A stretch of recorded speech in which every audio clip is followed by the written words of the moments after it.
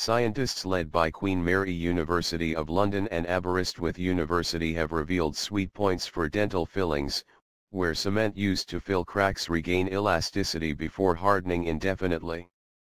This could have implications for creating more durable and longer-lasting fillings in the future.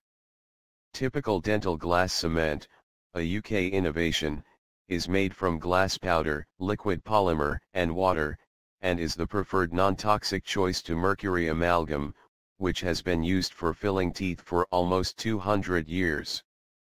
Publishing in the journal Nature Communications, the team used nano-level dentistry to measure how cement sets in real time.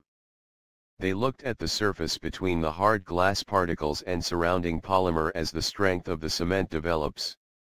Guided by computer models, they used intense beams of neutrons from the Science and Technology Facilities Council's neutron and muon source, to find that dental cement sets in fits and starts rather than hardening continuously. The findings identify sweet points in time, when the cement starts to approach the toughness of the tissue that our teeth are made of and occur in first 12 hours of setting. It is always gratifying to see outcomes such as this coming from science at STFC's facilities, and in this case, our neutron and muon source. Neutrons have such a broad range of applications and are used by scientists looking at everything from stresses and strains in plane wings to progressing methods to producing more effective antibiotics.